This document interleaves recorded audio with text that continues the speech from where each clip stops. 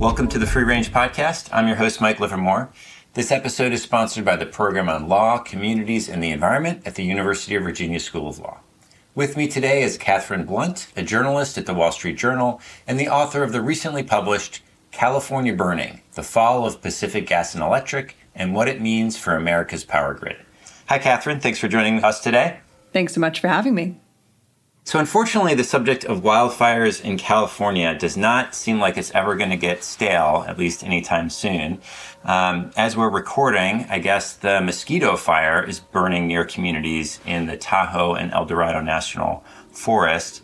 The book, California Burning, it's really a fascinating deep dive into the history of the utility PG&E and its problems. But before we kind of get into the story and the content of the book, I was just curious, as someone that's been observing and thinking and writing about this for a while, whether you had any hope that kind of in our lifetimes, the wildfire risk in California will be well managed enough that it kind of fades into the background rather than being such an omnipresence in people's lives.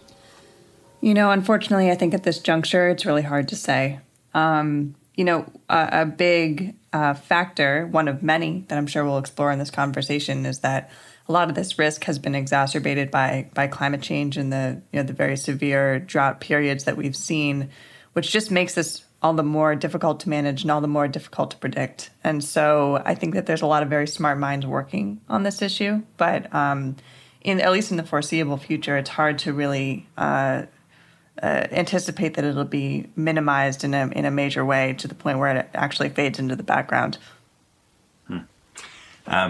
Well, with that dire prediction, maybe we could kind of talk about how we got to where we are today.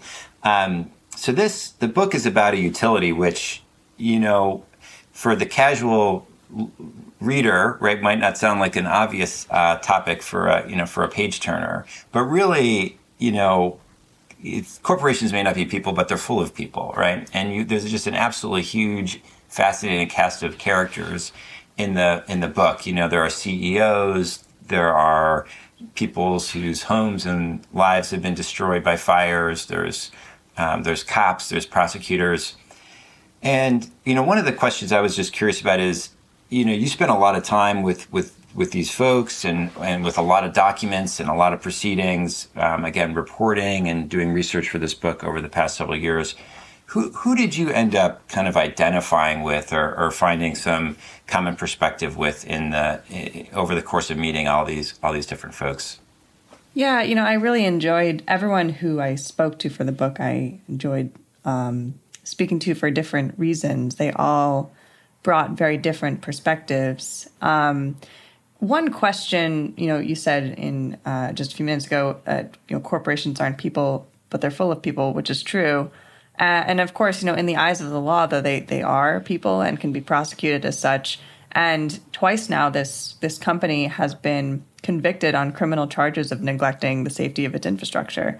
And there were a few individuals in particular, the prosecutors who investigated the deadliest wildfire in California history, as well as a former San Bruno police officer who's helped investigate a deadly pipeline explosion. Talking to these people and getting a better understanding of the investigations that they conducted really, I think, helped me explore this idea of corporate liability and what it means to convict a company of these charges. Corporate liability, as you know, it's not really an intuitive idea. A lot of people fail to understand how you can convict a corporation without pressing charges against any individuals. And I think it's really important to understand that. And I really enjoyed those conversations for that reason. Yeah, it's a fascinating topic, actually. And this is of course, a major part of the framing of the book is around these criminal investigations and these criminal charges. And maybe we could dive into that because I'm interested in this as well, and I'd be interested in your thoughts on it. But maybe just as a bit of framing, what are the core criminal charges that you end up following, at least through part of the book? Right. So the first major incident occurred in 2010 when a gas transmission pipeline exploded in San Bruno, which is a small community, a few minutes south of San Francisco. The explosion destroyed a neighborhood. It killed 8 people. A lot more people were injured. And it resulted in a very long and detailed federal investigation into how PG&E was managing its gas transmission system, and ultimately resulted in the company going to trial over charges of violating the Federal Pipeline Safety Act. And the company fought very hard, which is, of course, really uncommon. You rarely see these kinds of things go to trial. But ultimately, it was convicted on 6 counts, or six charges, 5 of which were violating the Pipeline Safety Act, and the other one was obstructing the National Transportation Safety Board's investigation of the explosion. Really, really fascinating trial, like a really great lens through which to understand this really weird idea of corporate liability and what that meant in this case. The other charges were just, frankly, it was an unprecedented situation in which in 2018, a electric transmission line failed, ignited the most destructive and deadliest fire in California history, in which 84 people died. The prosecutors in the county in which it occurred did a really amazing investigation into exactly what happened, and ultimately indicted the company on, or grand jury indicted the company on 84 counts of involuntary manslaughter. PG&E has been one of the few corporations to face homicide charges historically. The company agreed to plead guilty. So that's where we stand now. Yeah. So these are the two. I mean, they're really, as you said, kind of unprecedented, fascinating cases, and the underlying events are, just incredibly tragic. One of the senses that I think, at least I felt at the end of it, was there's some dissatisfaction. Like you have these prosecutions, they're actually ultimately successful. You have a trial in the San Bruno case. You have a guilty plea in the wildfire case, and so that's a successful resolution from the prosecutor's perspective. But no one goes to jail, right? It's just something very different when a corporation is on the other side of it. So I was just curious if that impression was accurate in the sense that folks felt there's something a little deflationary in the sense about kind of the ultimate wrap up, even of a successful prosecution. Yeah, absolutely. So on the one hand, you look at both of these investigations and the successful prosecution.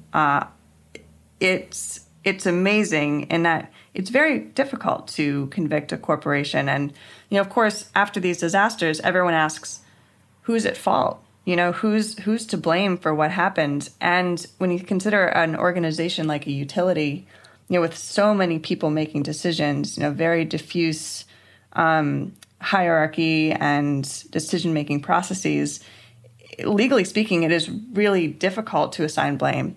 And even outside, this legal context, it's very difficult to assign blame. And you really see this. It's what it is PG&E is a story of systemic breakdown, right? And so with that in mind, it's really amazing that these prosecutions were as successful as they were. But it also speaks to the fact that, it's in the eyes of many, it's just a really unsatisfying outcome to have charges pressed against the corporation itself. And because it feels as though, I think, there's just so many questions of accountability. What's the best way to hold a company and the people within it accountable? And also, with the resolution of these cases, the penal code is written to penalize individual people. Ultimately the company ended up paying almost nothing relative to its overall size in fines for these crimes, and many people felt that was really ineffectual in terms of punishment. In the case of San Bruno, actually, it was interesting. The company was placed on corporate probationary period, in which the chief requirement was no more crimes, which of course they ultimately ended up being convicted on 84 counts of involuntary manslaughter during this period. So it didn't work out especially well. And I think the judge overseeing that case really he felt, I think at the end of the day, really hamstrung in his ability to enforce compliance and to make that probationary period effective. So I think that you're right. There's a lot of frustration, and it's such an interesting subject as to, and it raises great questions of accountability and, how you pursue resolution after these sorts of disasters. Yeah, it really is. I mean, you're just kind of thinking about, so when I think of the criminal law as opposed to other areas of regulatory law or whatever, one of the big differences is that we use the criminal law as a way of condemning, kind of morally condemning behavior, right? That we often reserve the criminal law for types of behavior that we think, is kind of fundamentally morally wrong, and we want to kind of show society's judgment about that. And we actually, criminal law is integrated with lots of regulatory programs. Like in the environmental context, if you, say, falsify documents and submit it to the government, you're personally criminally liable for that kind of thing. But here we're not talking about that kind of that charge, right? It's not that someone falsified a document or engaged in some particular criminal act that they're held liable for. It's that, as you said, there was a systemic breakdown, or at least, let's just say, the system that is the company interacting with its environment produced this result, which is that, 80 people died or 84 people died.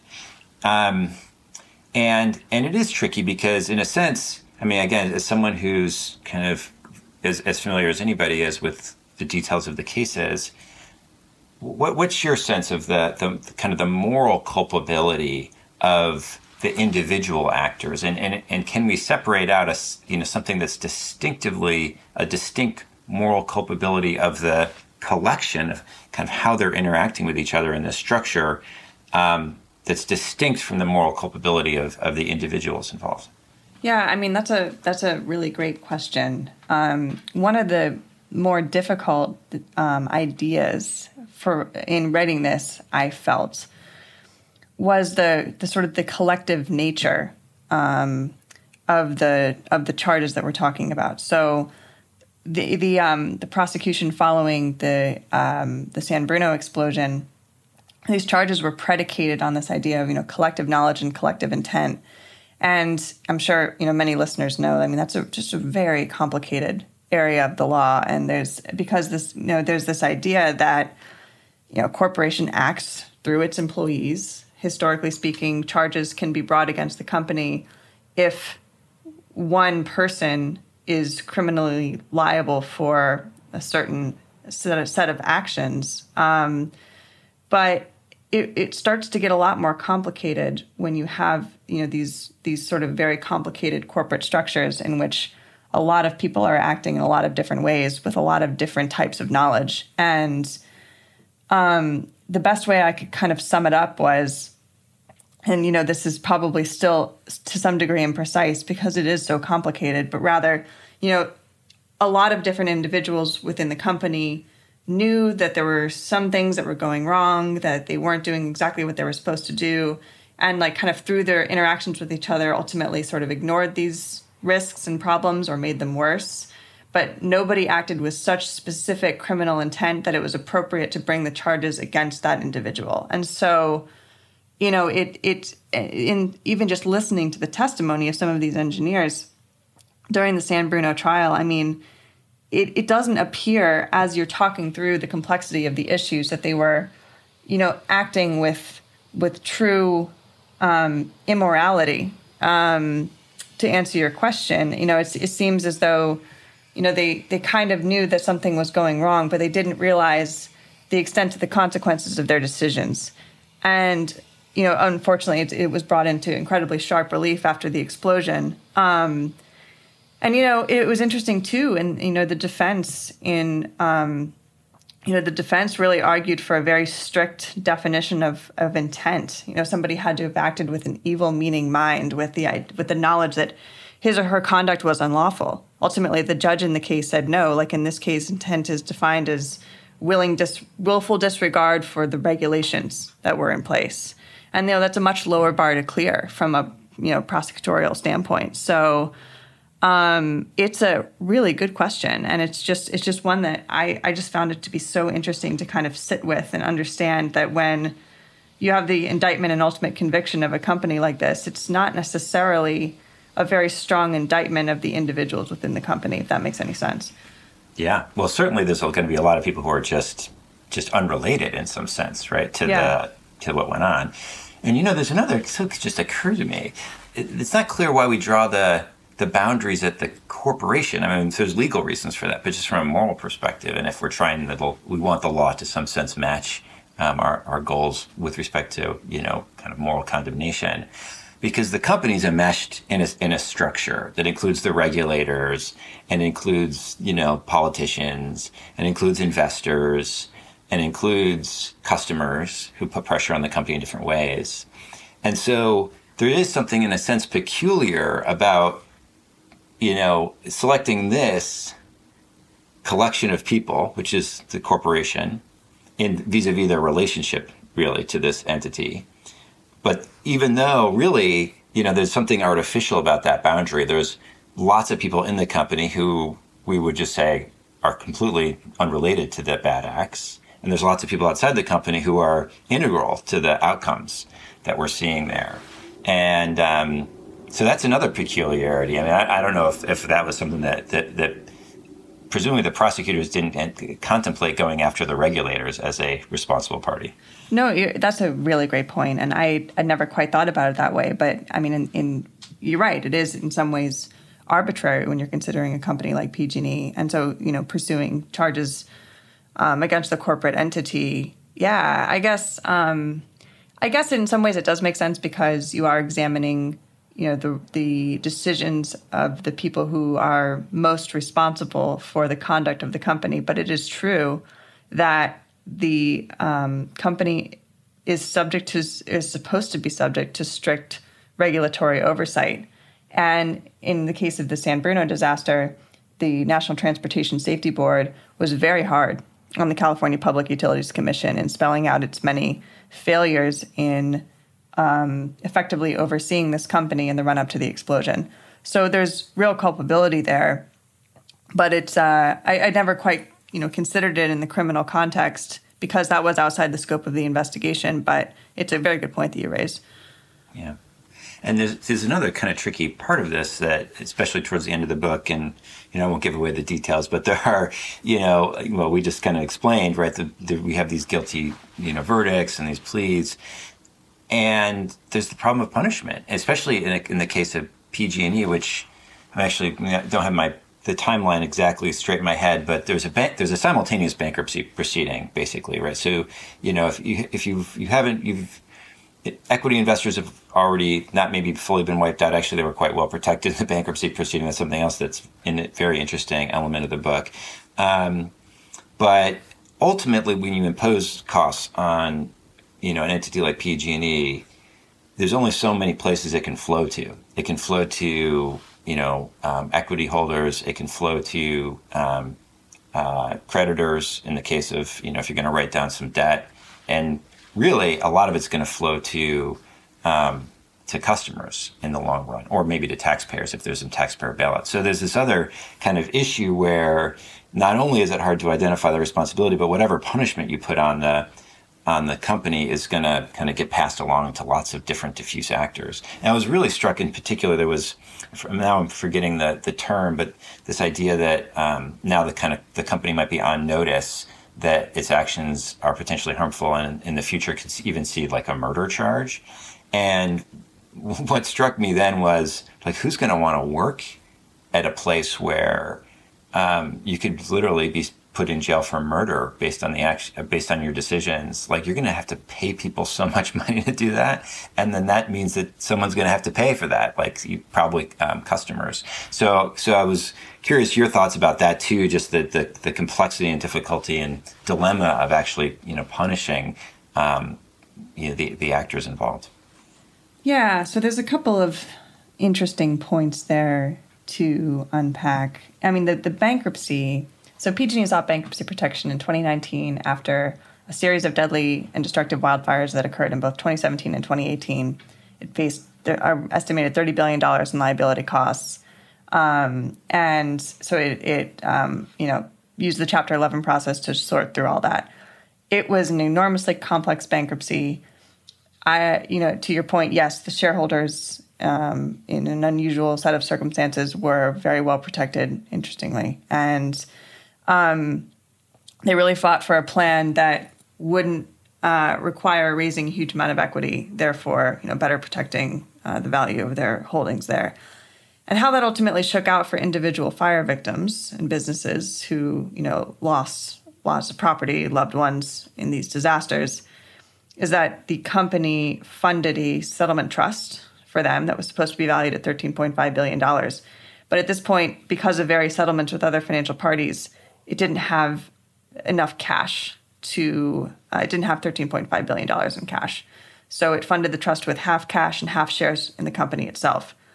So that's significant in that the compensation for the individual victims is tied to the future stock price of the company. And a lot of different types of penalties have the potential to weigh on the company's share price, right? Right. So there's that. I mean, that introduces a whole unusual layer of complexity that's really, of course, at its core, very sad. There's a lot of frustration within the fire victim community, naturally, that this is how it shook out for them, whereas other major parties, including hedge funds and insurance companies that are in the risk business, so to speak, were able to reach all cash settlements that carried no risk. So there's that. I mean, that's interesting to consider. And to your point about the the potential murder charges, I found this to be very interesting. So, the company was convicted on involuntary manslaughter charges, right? I mean, that was predicated on the idea of reckless negligence, not specific intent to kill.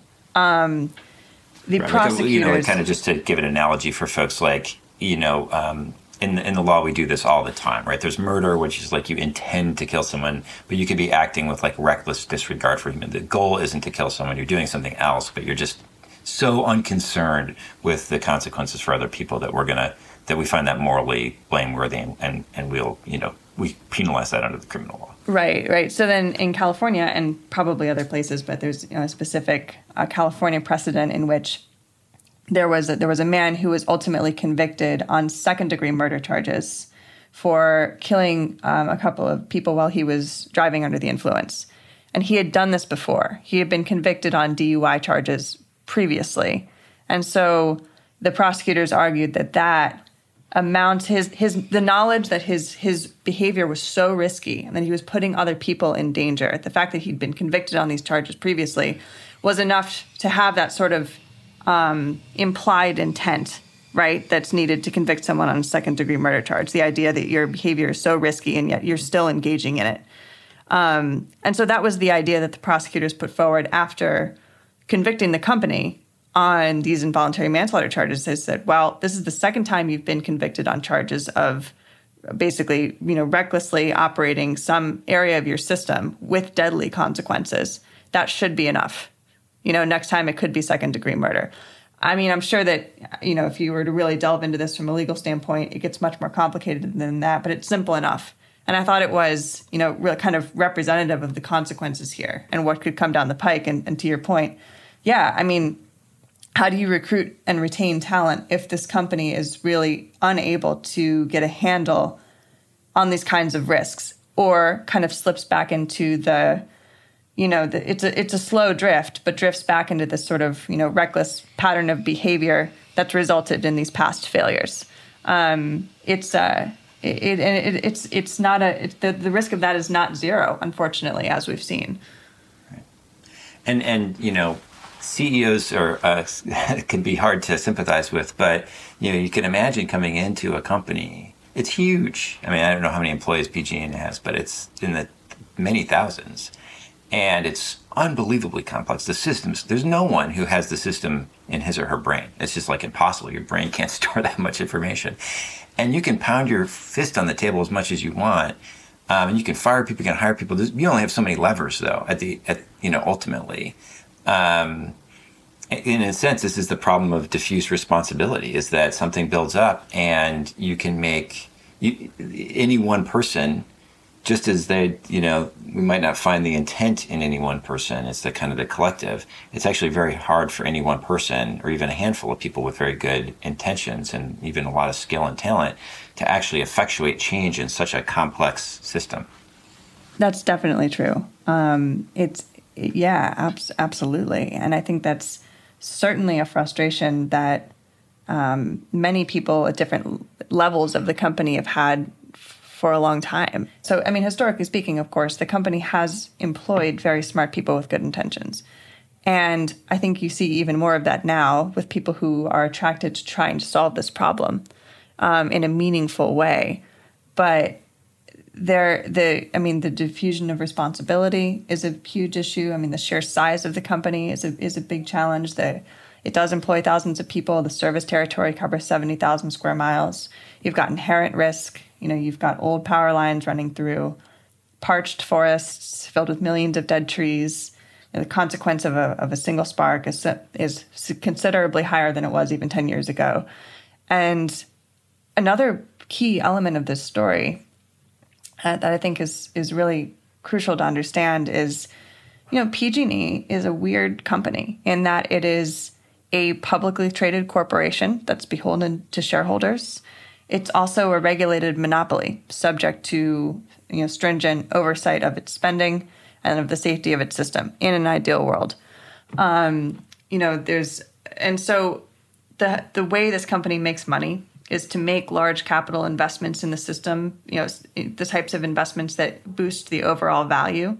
It earns an authorized rate of return on those investments, building new power lines, substantially overhauling substations, things like that. Doesn't make money on day-to-day operations and maintenance expenses, which means it doesn't make money on doing inspections. It doesn't make money on doing little tiny replacements of, power line hardware that has the potential to fail. And this is the case for every so-called investor-owned utility. Theoretically, companies can strike this balance, but there was a great session held at the California Public Utilities Commission at some point after some of these disasters in which, a kind of an organizational behavior expert came in and just offered a really simple example for the regulators as to how this slowly starts to break down over time. You've got a manager who's in charge of the capital spending budget and the expense budget. If he spends $1 on capital, he gets $1.20 back. If he spends $1 on maintenance, it's just $1 out the door. Nothing happens. There's no reward. And so if they spend $80 cents on expenses, all of a sudden there's $1.20 to invest in capital with the prospect of a larger return. And the immediate consequence of cutting that dime out of the expense budget, there's no immediate consequence. Nothing happens. And so this drift just happens slowly over time. And then all of a sudden, as these tiny decisions accrue and the risks associated with them accrue, all of a sudden there's a disaster. And that's what it takes to sort of, wake people up internally to the consequences of those actions, but only then. And that's a really scary thing. And so the prospect of the drift is real, and I think it's very hard to catch as it's occurring. So it's one of those things in which it's just a very sobering thing to think about. It's so mundane until it's not. Yeah, let's get into the weeds of this, because if there's a kind of a policy recommendation that one could kind of read off, maybe we could think about addressing that. But let me make sure that I'm getting this clear, because it is utility, as you'd well know, regulation is like an unbelievably complicated thing. But just in broad outlines, right? So we've got, as you said, we have an investor-owned utility, we have a regulator that approves prices and investments and other things, right? And just with respect to this capital versus O&M, operations and maintenance. So on the capital side, utilities go to the regulator and they say, look, we want to make this capital investment of X number of billions of dollars in order to, depending on, what stage of the deregulatory process, but let's just say to upgrade our lines, capital investment, upgrade our lines, build a new power plant, whatever, right? And then the regulator says, okay, do we need that? Do we not need that? If we think you do need that, then fine, you can go ahead and we'll approve that spending, and you can make that money back with a rate of return on that investment. Okay, and that's kind of the capital side. On the O&M side, just sure that I'm clear about this, these guys have O&M budgets that are essentially approved by the regulators, right? And then the costs of O&M are ultimately recouped from customers in terms of prices. Otherwise, I mean, someone's got to pay for that O&M. It's coming from somewhere, and presumably that somewhere is customers. Oh, that's exactly right. So actually, I mean, all of this is recouped through customers ultimately, both the capital as well as the expenses, and specifically on the capital side, they collect even more in the form of the rate of return that's approved by the regulator. Right. So then I guess the question that immediately comes to mind is, why don't they just ask for, if the problem is that they're not spending enough on O&M, they could ask for more. Like they ask the regulator to approve a greater O&M budget. So in a sense, again, this is an impression, so you'll tell me if I'm wrong about this, but it seems that what is really happening here in some way is that you have a fixed amount of political capital before the regulator. Like you're going to go to the regulator and you're going to ask for them to approve different things. And when they approve your O&M budget, that's nothing to you. That's money in, money out. It's basically of no value to you as a company, other than, your system doesn't burn down. You're not going to be liable for things. But, putting that aside, you don't make money on that. On the other hand, when the regulator approves the capital expense, you do make your rate of return on that. And so if you have a fixed amount of political capital before the regulator, there's going to be this tendency to say, okay, yeah, we'll reduce on O&M. We're not going to put really big O&M budgets before the regulator that, the customers have to pay for. Instead, let's go for these, big capital projects. And, that's a place where we can make some money. Yeah, and I think in terms of the regulatory process, that sounds right. That pretty well captures the dynamic. But I think that what happens then is, okay, so the capital budget is approved by the regulator. The O&M, the expense budget is approved by the regulator. But then you have the actual task of the manager who's overseeing the budget and how this money ultimately gets spent. I think the point that this expert was trying to make was that, so you have these two budgets that had received regulatory approval. It's ultimately up to the company to determine how it spends that money, and so then if you've got, if you just take a little bit out of that expense budget, a little bit less than you told the regulator that you were going to spend, and instead shift that over into some capital investment, there's the motive there is that you have that immediate return, that immediate reward for doing that, no immediate consequence. And it's impossible for the regulator to very closely oversee exactly how the companies are spending the money that they've been approved to recoup through customers. And there was a really interesting example that came out during the San Bruno trial that there was an auditor who came in after the explosion to look at how the company had been spending money over the course of about a decade. And they found that the company had consistently underspent, spent less than it told regulators it would spend on O&M, specifically on gas transmission, that there was very significant expense pressure during certain years, and that the company had actually over-earned its rate of return by shifting some of that money into the capital budget. So it just goes to show that this can sort of slowly break down over time, in part because of this really sort of challenging set of incentives that people are dealing with, and sort of the lack of disincentive, right, to shift money out of the expense budget, because once again, the consequences are not immediate. And so it's the scary part of it is the consequences are not immediate until the consequences are catastrophic. Right. And it's tricky because on the other hand, you wouldn't want the company to make like a rate of return on I would assume we wouldn't want the company to make a rate of return on its O&M budget, because then it would just start spending money like crazy, right? Like that would be the whole thing, is that they would want to spend. And so, there's this back and forth, and maybe this kind of allows us to expand out a little bit. We probably talk about the relationship between capital and operations budget forever, but I think this is kind of part of a broader point, I think, even, which is, an impression that I got towards the end of the book is, I was kind of asking myself whether PG&E kind of going forward, putting aside kind of how it got here, just faces, is it an actually impossible task that we've charged this company with doing, of delivering safe, reliable, affordable, and clean energy kind of as we define those terms? that something's got to give somewhere. And I don't know, that was just a kind of a sense that I had, that it was literally, that it was kind of just impossible to actually deliver on kind of what the charge of the company is at this time.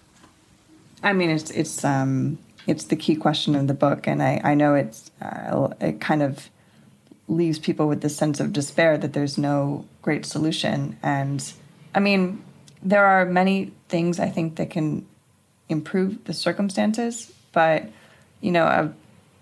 something that's sort of unfortunate and really difficult to sit with is, at the end of the day, it's next to impossible for this company to bring the risk to zero, given what it's dealing with. And there's all kinds of conversations that this sparks. A lot of people ask, would a different ownership structure be better if the profit motive was eliminated?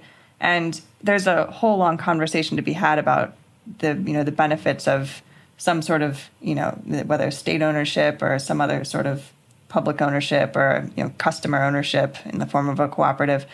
But I mean, that still doesn't change the fact that you have these power lines running through these forests. You have, the inherent risk of failure of some kind, whether that be mechanical failure or, a tree branch getting lifted in periods of high wind and getting tangled in a live wire.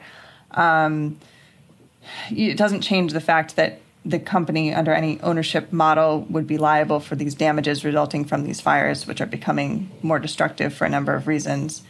And so there's been a few solutions that the company has been trying to implement lately.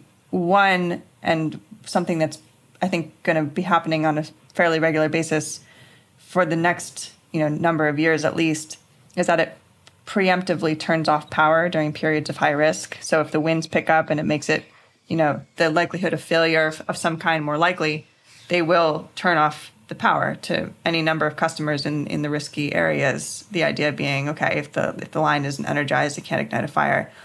I mean, so the delivery system then becomes safe, but not reliable, right? Like, historically, we've counted on these companies to deliver safe and reliable power. That's been the expectation.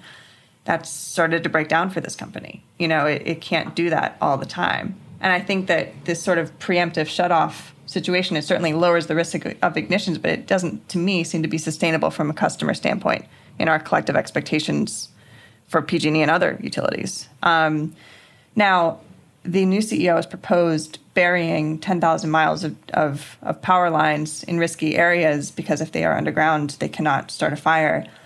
And it's interesting because, lately I've gotten a few questions being like, well, that's hugely expensive, which it is. They're estimating $20 billion, and that might be a conservative estimate. Someone says, why don't they just insulate all these wires? Why don't they just put, what's called tree wire, so that if a branch hits it, it won't ignite a fire. And I would imagine probably that the insulation work would be treated as an expense, less so a capital investment. And, their argument is the undergrounding plan is a big capital investment on which they will earn a return. And do they really need to spend that much money and do it that way? Maybe it's the thing that sort of threads the needle on this, right? I mean, like, you can make some money for shareholders while also making the system substantially safer. I don't know. It's like an interesting question for the regulator. But, at the end of the day, even after all of this, there is some inherent risk. And I think that all of these ideas will help, but it's definitely the company is definitely in a tough position for like a lot of different reasons.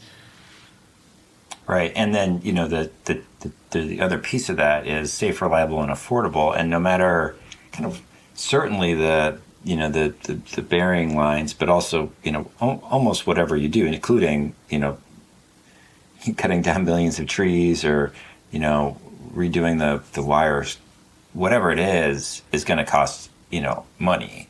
And so there's this trade-off, and that money is going to be recouped ultimately either by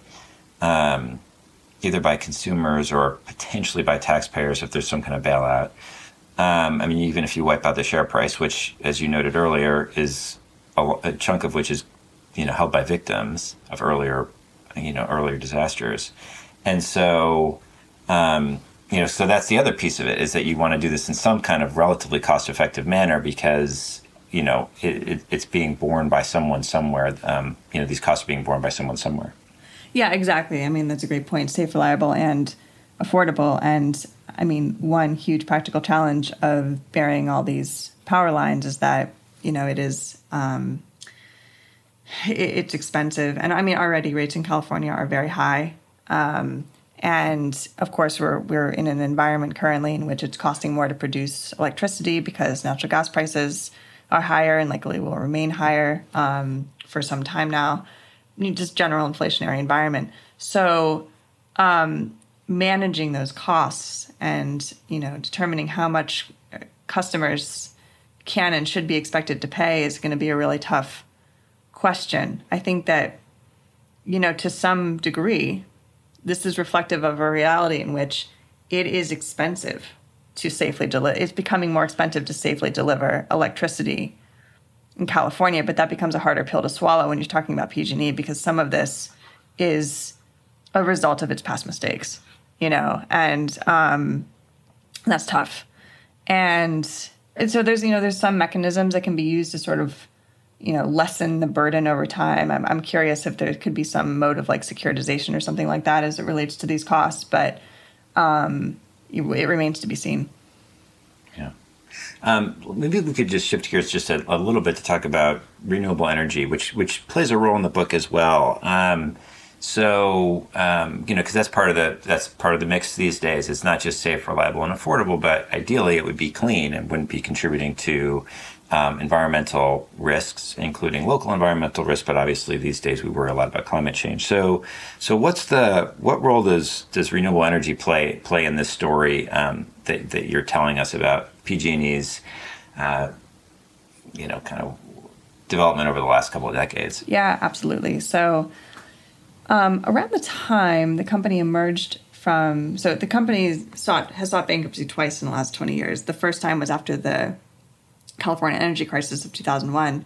And around the time that it emerged, there's a big shift underway in California in that the state legislature is beginning to set very ambitious targets for carbon reduction. And part of that required the utilities to go out and contract for a lot of new wind and solar capacity. And wind and solar are some of the cheapest forms of power generation now. But back when these goals got underway, they were not. And it so happened that, over the course of 5-10 years, the companies made, they contracted for a lot of wind and solar power at prices well above what we see today. So these contracts ultimately were expensive, these long-term contracts. And those are treated as expenses. It's passed through to customers. So it created both rate pressure as well as expense pressure, which, of course, those things are related. But it was sort of ironically one of those things that added to the expense pressure within the company to minimize certain costs. Some of that involved inspection and maintenance costs. So, sort of the early investment in climate change mitigation, made it so that it was harder for the company to ultimately manage its infrastructure as climate change seriously changed the risk profile of its service territory. So there's some irony there, right? And California's early investments in these forms of generation, wind and solar, it really helped drive down the costs. It helped create the economies of scale that we see today. That has made it so that these forms of energy are quite affordable, relatively speaking. But the companies were paying huge, billions and billions of dollars for this power, and it created unforeseen challenges. Yeah, it really is a great example, a sad example of the mitigation adaptation problem, in some sense, dilemma, because when you undertake efforts, as you know, to reduce greenhouse gas emissions, the benefits of that are very, very diffuse. They're diffuse over time, many decades, hundreds of years sometimes, and they're diffuse over the whole planet, right? When California reduces its greenhouse gas emissions, that benefits people in Pakistan and China and Europe just as much as it does people in California. And as you noted, California kind of created this positive externality broadly understood, a kind of a technology externality where it created a market for technologies that we really need and the rest of the world really needs. And other states and other countries have been able to take advantage of the lower costs of these technologies, just the same way that the U.S. subsidizes drug development for the rest of the world, right? Because we pay kind of very high prices for prescription drugs that then is what makes it possible to develop those drugs, and then you can make generics that everyone else uses, or just lower prices that get negotiated. So what do you? How do you end up kind of feeling about that as someone that's in California? Should California feel good in some sense that it created these benefits, or was being a responsible actor at a time when lots of others weren't being responsible actors about clean energy? But now it's kind of footing the bill in a very real way, both in terms of rates and in terms of trade-offs that are being made between, risks that could be reduced, but they'd be very expensive, and electricity rates are already very expensive. And so, how should people in California kind of feel about how this has all played out over the last couple of decades? Yeah, I mean, I think that, California's contribution to exactly how you spelled it out, sort of a contribution to developing the economies of scale, contribution to the idea of reducing carbon emissions. I mean, to some extent it is a point of pride and rightfully so, but I think that it's been interesting to consider what this has meant. So not only were these early contracts expensive, and not only did that create rate and expense pressures within PG&E, but in terms of the role that the regulator played, it was the California Public Utilities Commission that was tasked with overseeing the procurement of these contracts, and that really became the regulator's focus at a very critical time. Like if you worked within the regulator, you wanted to be within that policy division. That was the place that had the most cachet. It was just the sexier place to be relative to the safety division, which certainly prior to the deadly fires of 17 and 18.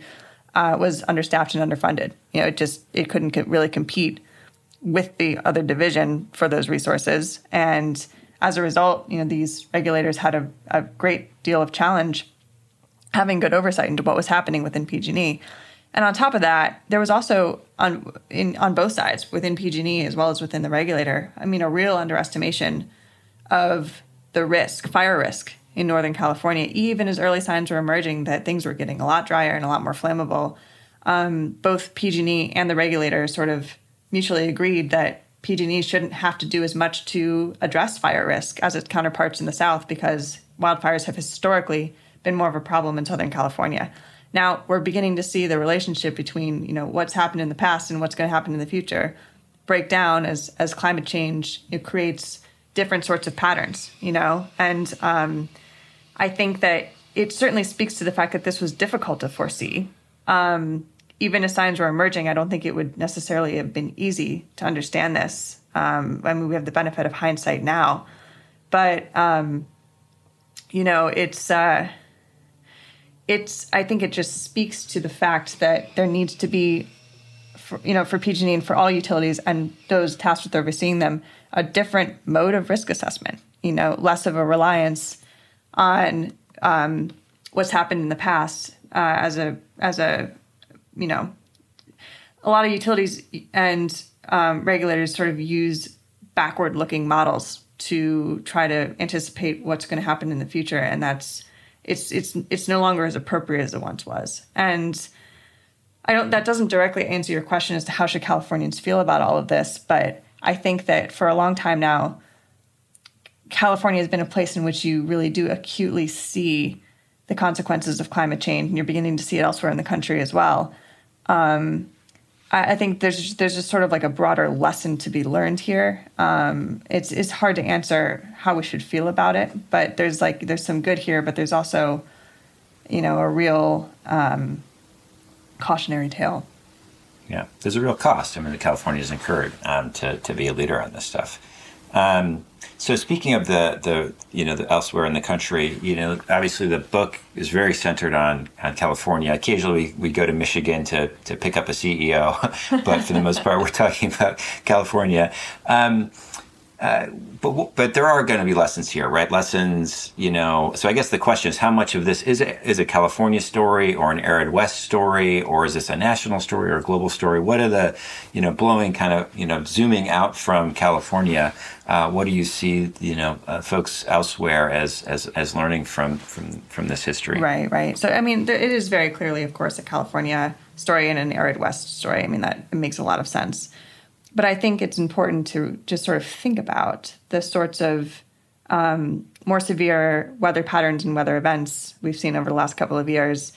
Not in every case, but in many cases, scientists say that the severity of the event had a climate signature, right? It would have happened regardless, but was made more severe by our changing and warming climate. And I think, that really speaks to the fact that utilities everywhere are going to have to confront new risks as a result of this. And I think PG&E's story demonstrates that if any company has a history of mismanaging spending or mismanaging risk, it is going to be much more challenging to get ahead of things as, these risks begin to emerge, and potentially in quite unpredictable ways, or difficult to predict ways, I should say. And the consequences of, the failure of the electric system are becoming greater. Certainly whether it's in a very acute sense, if it's in the West and where we see greater risk of fire, but even, on the East Coast, if you have a very severe storm that knocks out power for multiple days, as we've seen, of course, also with PG&E's story, when the power is out for a number of days, it's it has huge economic consequences. It has health consequences. We are becoming increasingly reliant on electricity. We already are very reliant on it, of course, but we're also, trying to add a lot of electric vehicles to the system. We're trying to do more to phase out natural gas. And to be without power for any stretch of time it's untenable for a number of reasons. And so And on top of all this, it's important to remember, too, that the grid everywhere is very old. It's becoming more prone to failure. So when you layer on this additional risk, it's a lot to manage. And I think that there's lessons for every region of the country. Yeah, so I actually want to go in two directions. One is a little micro, one's a little bigger picture. So let me ask my zoomed-in question first. It's just your response there, that legacy mismanagement or legacy bad risk management practices are going to start to really, show.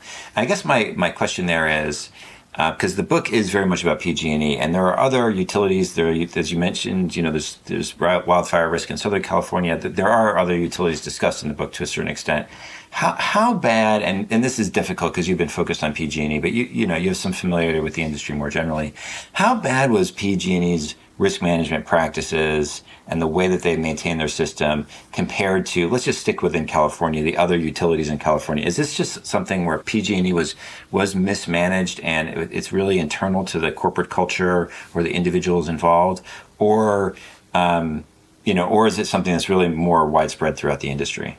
Yeah, I think that it's a tough question to answer. So I think that, for one, I think maybe just to start, to set the stage. We were talking earlier about the sort of the inherent tension within the investor-owned utility model between private interests, in the form of satisfying shareholders, and the public good in terms of, safety, operations and maintenance expenses, and making sure that's done properly.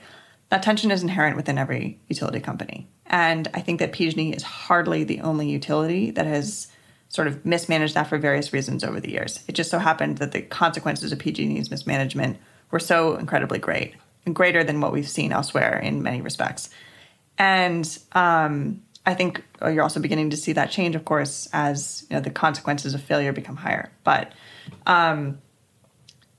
to answer your question about comparison to the utilities in Southern California, there was a major fire in 2007 ignited by a San Diego gas and electric power line. And it sort of was a wake-up call for that company in the same way that the 2017 and 2018 fires was a wake-up for PG&E. But it was also sort of a wake-up for the regulator. And the regulator ultimately required those utilities to do more to address fire risk. Didn't ultimately end up requiring the same of PG&E.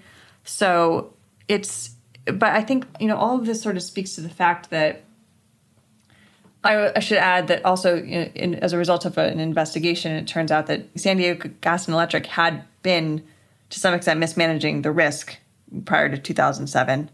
I haven't delved super deeply into what exactly that looked like, but it sort of speaks to the fact that it kind of takes these disasters to sort of reveal some sort of mismanagement or some other sort of systemic problem like poor records or something like that. And I think, to try to succinctly answer the question, it appears to me that PG&E's mismanagement has been more acute than what you might see in other utilities historically. And certainly the consequences of it have been greater. But I think to some extent this does occur within every company, and it's not for necessarily nefarious reasons. It could be, frankly, for sort of what might be considered, I don't know if benign is the right word, but there might not be any ill intent, but there is some level of systemic breakdown within different divisions within these companies. I'm sure of it. And so this is a challenge for every company. So maybe my last question for you will be, again, more of a kind of a big picture question is, is this model just kind of broken at this point? Like, especially as we face these increasing risks and changes from climate change, there's a kind of almost like an ossification that is part of the story here, where you have these incumbent actors. They've been around a long time. They've accrued these cultures and are incredibly difficult to change. They've accrued just liabilities, in terms of these old infrastructure, these old power lines, these old gas lines. And maybe we should really just be thinking very differently about distributed energy, storage, kind of unwinding the relationship between electricity generation, production, and storage to the extent that we have any, with these big legacy actors. Mm-hmm. And we should be thinking in a decentralized way. Now, that's very different from an alternative vision that is more about building more, high voltage, more centralized stuff to pipe renewable power out of areas where it's prevalent and get it to places where it's needed. Yeah. So these are these two tensions as we move forward. Should we be thinking more decentralized or more centralized? And how do you think about that balance? Yeah, I think that the answer there is somewhere in the middle. I think that distributed technology is going to play a role in how we generate and consume power. And it will change. It has the potential to reduce the amount of large centralized infrastructure that we may need going forward. But based on these sorts of technologies and what we've got, at least today, it's kind of hard for me to foresee a future in which, it really substantially eliminates the need for, centralized generation and large transmission to carry it over long distances, just given the amount that we need. But so I think that these companies, for that reason, will continue to have a role to play there, and a very important one, not only maintaining what we have, but also adding to the system to support, greater electrification and carbon reduction. And so, the question, is the model broken? The model has a lot of challenges that I believe are becoming more acute. The challenge, though, is that there's no great solution to kind of a substantially different model, whether that be in terms of ownership, or that be in terms of the financial relationship between capital and expenses. And so I think really